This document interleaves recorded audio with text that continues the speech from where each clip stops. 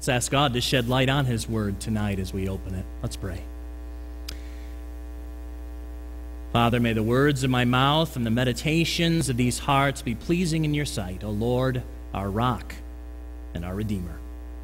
Amen. I invite you to turn in your Bibles tonight to the summary of God's law that we find in the Gospel of Mark, Mark chapter 12, looking at verses 28 to 34, found on page 1572 in your pew Bibles. One of the conversations that Jesus has with the religious leaders during that final week of his ministry before his arrest and crucifixion, focusing on the greatest commandment. Mark 12, beginning at verse 28. We hear in God's word. One of the teachers of the law came and heard them debating. Noticing that Jesus had given them a good answer, he asked him, "Of all the commandments, which is the most important?" "The most important one," answered Jesus, "is this: Hear, O Israel, the Lord our God, the Lord is one. Love the Lord your God with all your heart, and with all your soul, and with all your mind, and with all your strength. The second is this: love your neighbor as yourself. There is no commandment greater than these." "Well said, teacher," the man replied. "You are right in saying that God is one, and there is no other but Him. To love Him with all your heart, and with all your understanding, and with all your strength, and to love your neighbor as yourself is more important than all burnt offerings and sacrifices." When Jesus saw that he had answered wisely, he said to him, "You are not far from the kingdom of God." And from then on, no one dared ask him any more questions. Friends, the word of the Lord. And I want to credit Pastor Kevin Miller on some helpful material for this message tonight. Well, brothers and sisters in Christ, an important question to consider. What does God want from you? What does He expect? Do you know? That's a question that every person has to answer. Since God is sovereign over everything and everyone, you and I need to know what God expects from us. That knowledge would be very important to know how you and I ought to live our lives every day. It would change the way we drive.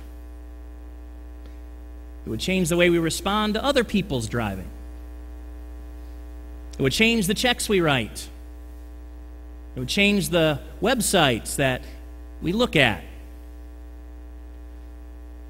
So let me ask again, do you know what God expects from you? You need to know. Our scripture tonight's important because here we find out from Jesus himself what God wants from us more than anything else. When asked by a teacher of the law, Jesus declares that the greatest commandment is to love God entirely and to love our neighbor as ourselves.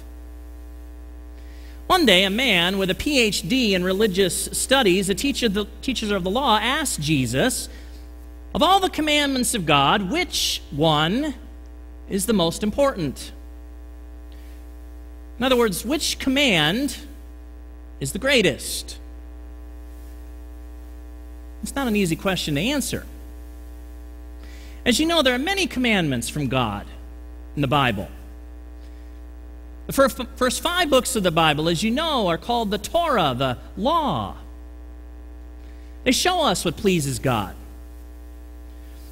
Here in these books, we find the 10 Commandments, where God says, don't steal, for example, because that hurts the people that I love, and it destroys community.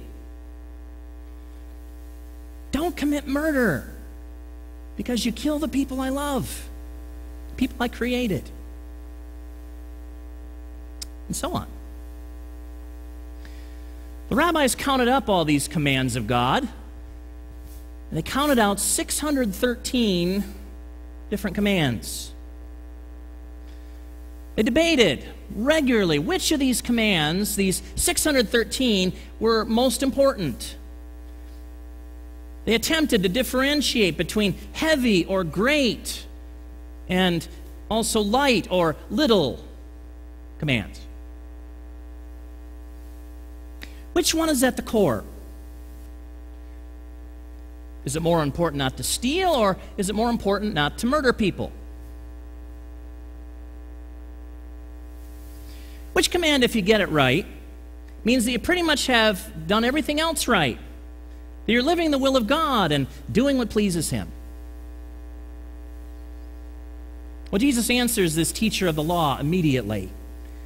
The most important one is, "Hear, O Israel, the Lord our God, the Lord is one. Love the Lord your God with all your heart, with all your soul, with all your mind, and with all your strength." Jesus recites the Shema, the confession of faith that Jewish men and women recited every day, at every service, every day of their lives as well. And he shares that first commandment. We all understand that commandment. The most important command is to love God with everything that we've got. We mustn't hold anything back.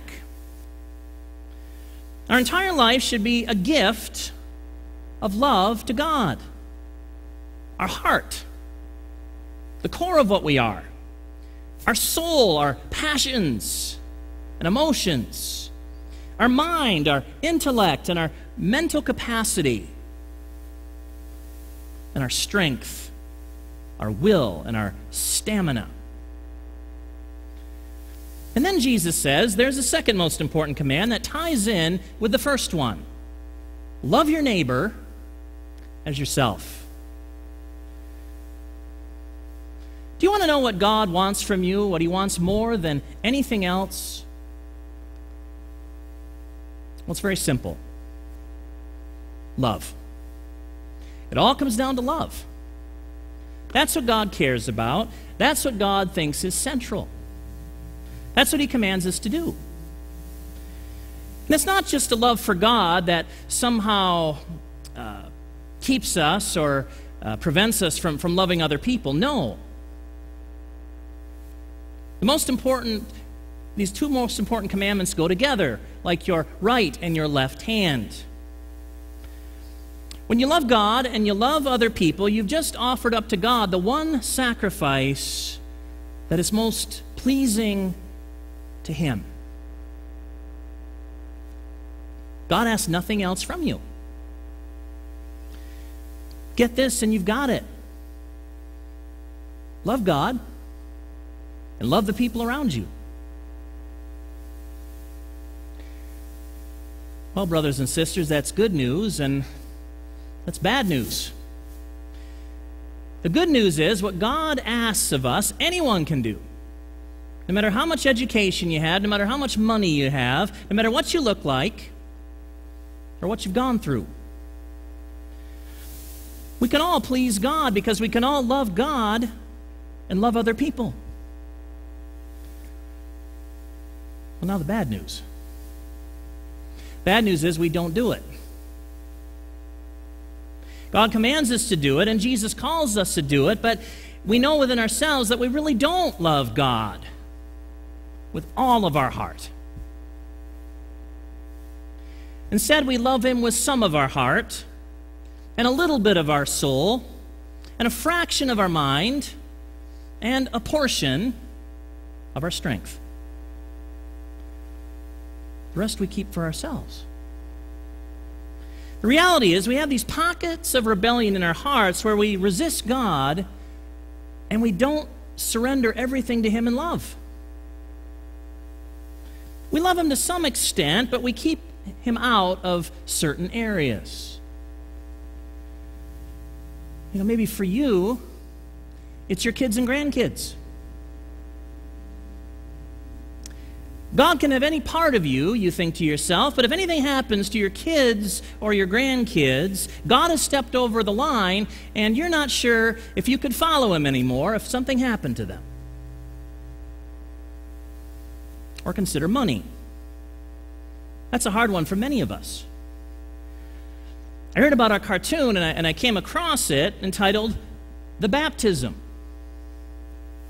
where the person is completely underwater in a baptism ceremony, except for one hand, which is still sticking up out of the water, as you can see. And you can see also what's in that person's hand. They're clutching their wallet. Most of us understand that because for a lot of us, it's hard to love God with all of our wallet.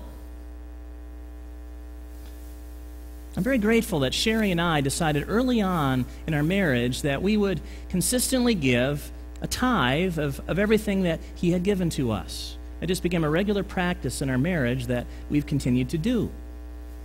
We see that as a way to be faithful. And it's a spiritual discipline for us, and I trust it's a discipline for many of you. But I struggle in other ways to fully love God. God wants me to take good care of my body, but I find it far too easy to eat more and to exercise less than I should, for example. Just had my yearly physical last week, and my doctor told me I need to eat less and exercise more, and frankly, folks, that's a struggle for me. I struggle in general with putting what I want over what God wants. In my pride, I still want to be in charge of my own life instead of letting God be fully in charge of my life, because in fact, he really is. Like you, I know how hard it is for my heart, which doesn't fully trust God, to fully love him, to pour myself out for him, to freely give to him because of the fact that he has freely given himself completely for me. And frankly, folks, I hate that in me. Why do I find it so hard to do what Jesus said and to love God with all of my heart, soul, mind, and strength? Every week, it's only in simple honesty for you and me to confess to God, Father, we have not loved you with our whole hearts. But I want to love God with my whole heart. Don't you? Well, as we continue in this account, the teacher of the law agrees and he recognizes that love of God and neighbor is more important than any sacrifice that we could give. The law expert answers Jesus, "Well said, teacher, you are right in saying that God is one and there is none but him. To love him with all your heart, with all your soul, with all your understanding, and with all your strength, and to love your neighbor as yourself is more important than all burnt offerings and sacrifices." Law teacher is probably thinking about verses in the Hebrew Scriptures that emphasize what Jesus has just declared. Samuel told King Saul, for example, in 1 Samuel 15, verse 22, "Does the Lord delight in burnt offerings and sacrifices as much as in obeying the Lord? To obey is better than sacrifice, and to heed is better than the fat of rams." The Lord said through Hosea, in Hosea 6, verse 6, "For I desire mercy, not sacrifice, an acknowledgement of God, rather than burnt offerings." And Solomon says in Proverbs 21, verse 3, "To do what is right and just is more acceptable to the Lord than sacrifice." Rabbi Hillel, the elder who lived until the early years of Jesus' earthly life, summarized God's law similarly to Jesus when he said, "What you yourself hate, do not do to your neighbor. This is the whole law. The rest is commentary." Well, Jesus then commends the law teacher as being close to God's kingdom. When Jesus hears the law expert's insightful answer, he tells him, "You are not far from the kingdom of God." Describes openness and humility before God as the right attitude to have. And his enthusiastic approval of Jesus' teaching shows that he's attracted to the one through whom God has brought God's kingdom near. The teacher is on the doorstep of God's reign. If he would say yes to Jesus in faith, he would step over the threshold and enter God's kingdom, where he reigns over the earth and the creation and the lives of his people. Well, what's true of the teacher of the law is also true of us. There's one thing that we can do to help us to grow in how much we love God. It's very simple. My suggestion is that you say one word to God. And that word is this: yes. You ask, yeah, but what am I saying yes to? Important question to answer. In order to know the answer to that question, you have to listen to God. That doesn't come easy for us, because if you live a normal life here in West Michigan, that normal life will be so busy, so distracted, and so tiring that you'll find it nearly impossible to hear God. You end up with nothing to say yes to. But when we slow down and really listen to God, one of the first things that you're going to hear from him is, I love you. Now maybe you say, when I get quiet, I don't hear I love you. I hear, well, you have messed up again. That's your own recording playing inside your head. Maybe that's what you heard from your parents or your teachers or yourself, but that's not God. When God talks to you, he talks to you in love. Even when he corrects you, and he will, he does it in love. When you hear God say, I love you, here's what you say back: yes. With your will, open it up by the grace of God and say, yes, God, I hear you. And I receive that, and I accept that. I choose not to accept my natural self-hatred or my natural self-absorption. When you say yes to God's love for you, you'll find it a lot easier to do the second commandment: love your neighbor as yourself. What you've been experiencing from God, you start to pass on to other people. God fills us with his Spirit and his love, and we surprise ourselves because we find ourselves loving people that we would never otherwise love. God has forgiven your junk, so you can forgive somebody else's. God has been patient with you when you've been slow to grow up, so you can be patient with that person in your family or in your church group or on the job who is immature and doesn't ever change. It's really uncanny, but if you say yes to God, you'll automatically end up loving your neighbor too. Pastor Kevin Miller shares a testimony about that from his own life that those of us that are married or have been married can relate to. He says this: in 1980, when I was walking down the street in Wheaton, Illinois, thinking about some Bible verses I had read, I felt like God was saying to me, husbands, love your wives, just as Christ loved the church and gave himself up for her. I was about to get engaged, he says. I knew that Jesus had died for the church, so it meant sacrifice. But without really thinking about all the implications of what it would mean for me to love Karen that way, I just said, yes. Shortly after Karen and I got married, my dad came to visit in our apartment, and after dinner I got up and cleared the dishes from the table, and my dad looked at me and said, boy, you are henpecked.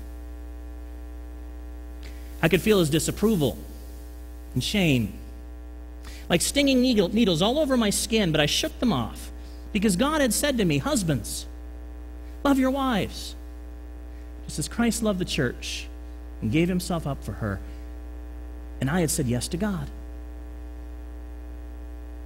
It was a bad day for me, though, when I learned that Karen's love language is acts of service. Why couldn't it be something easy like gifts, he says, so I could stop at the corner stand and get a dozen roses for $9.99 and be done with it? No. For her, love meant actually serving her, like moving the laundry from the washer to the dryer. My twin brother always says, I don't go near those big white boxes in the basement, and that's the way I felt.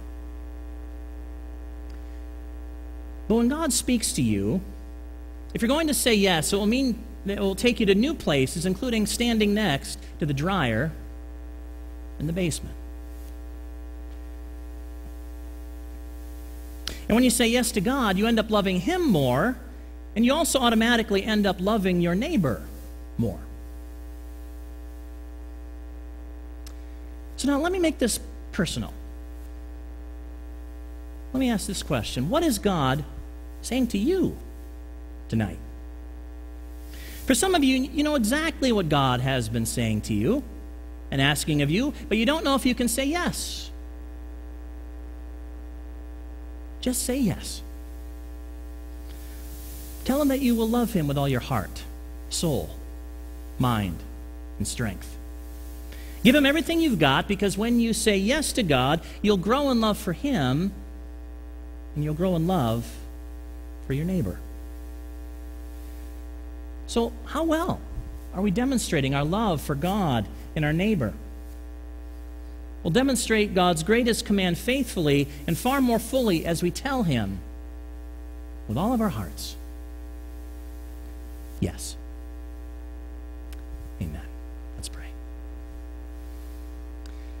Father God, we are so grateful that you do tell us what you want from us in your word.